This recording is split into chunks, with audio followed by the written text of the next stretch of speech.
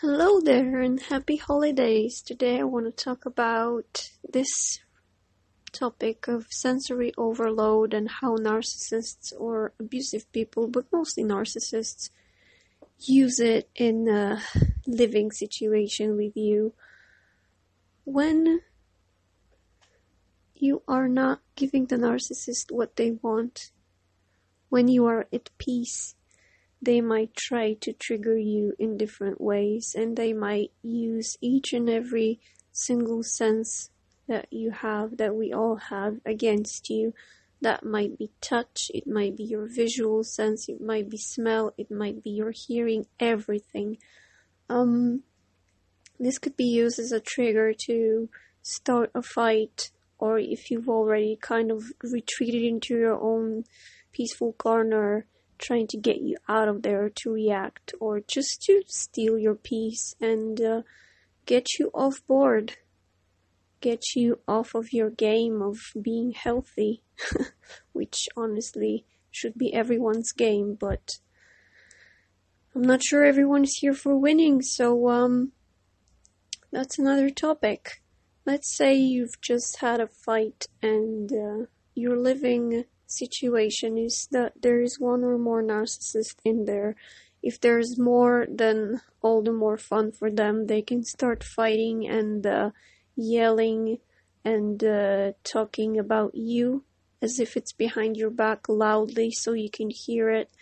Many narcissists use cleaning as a tool of either releasing anxiety or triggering the target of their abuse, or both. I've noticed that they have a weird relationship with cleanliness. They're either really messy hoarders that really cannot throw anything out of home, or they're really pedantic and crazy about cleaning, and their house is supposed to be some kind of a museum that is not lived in, and there's no excuses or legitimate reasons for leaving a plate for more than 3 seconds on the kitchen counter, for example.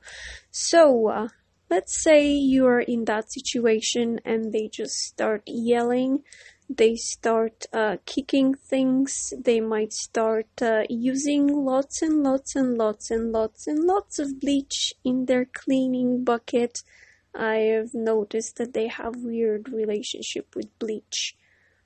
More than one of them. More than two of them. I've heard stories as well, so I don't know what that's about, but for sure my narcissist knows that I can't stand that smell. It makes it difficult for me to breathe, so that's a legitimate weapon for them. And so here you are being attacked at your hearing, being attacked at your sense of safety in your own home, your smell. They can use nudity to shock you as well. It's not very uncommon to just see people walking naked inside home, especially if they're not your, romantic partner. Family members can do that as well. So there you go. Your visual senses are being attacked as well. And all of these things can come in one beautiful bucket of abuse at the same time, and then you got sensory overload. Every single thing that you start hearing is processed in your mind, and because you don't feel safe, you get in a really dangerous mental space. You either get to dissociate, or you really don't feel safe and you just want to get out of there, or fight, flight, or freeze. Hopefully you're able to just get out of there and find some peace outside and, calm your mind, listen to some calm music, breathe in, breathe out slowly, and try to survive that moment. But this is something that they use, and it's more than, I feel it's more than one or two persons with narcissistic personality disorder that use this. They love the drama, and it's not just something that they're addicted to and they make us addicted to it while we stay long enough with them or around them, whether we choose to or not to, it is something that you can see that they enjoy, especially if they see that they get your peace out of you. And the more you withstand that kind of attack, the harder it becomes. It's like it's going on levels of gaming. You start at level 13, and the more peaceful you are, they try to get you at level 57, you know, and they have no boundaries. It has no end. Like, I've seen people, you know, go to the toilet with an open door and try to call me while I'm having lunch.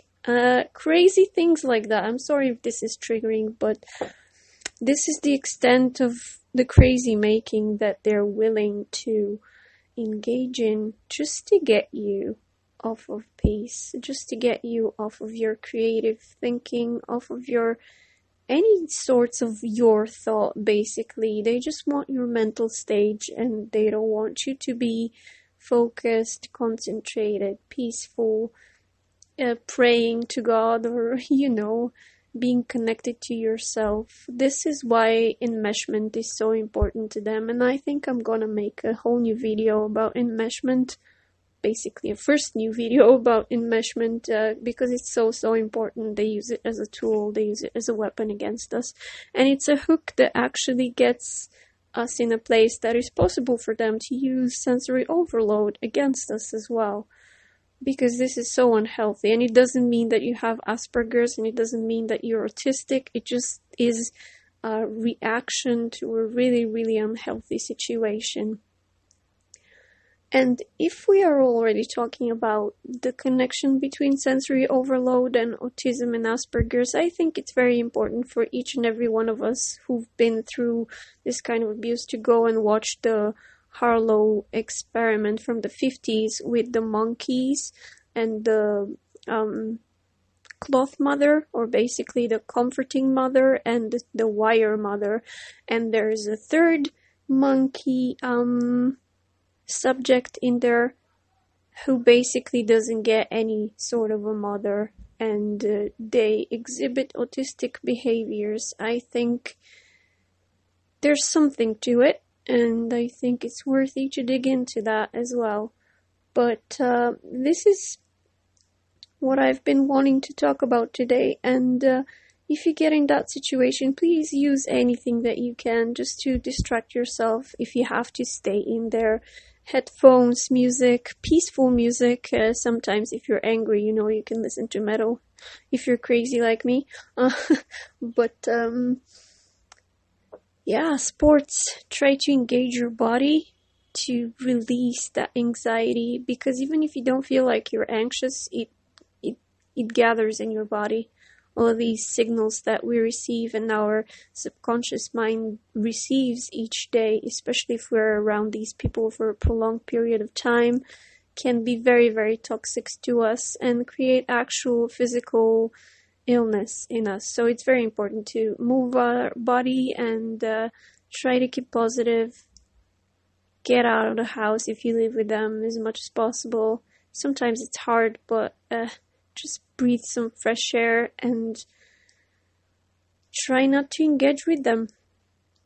I know that's really, really difficult, and Grey Rock for me personally hasn't worked because my case is a very crazy kind of case. It's a different level of narcissism, but in some cases it might work. Maybe try to avoid conflict as much as possible, because you lose your peace in that sense when you engage with them. And of course, I'm not saying be their doormat. That's not what I'm saying. But if you can choose not to react, just respond in a mature way that leaves you still with your peace and with your train of thought. It doesn't steal it from you. Then if that's possible, awesome.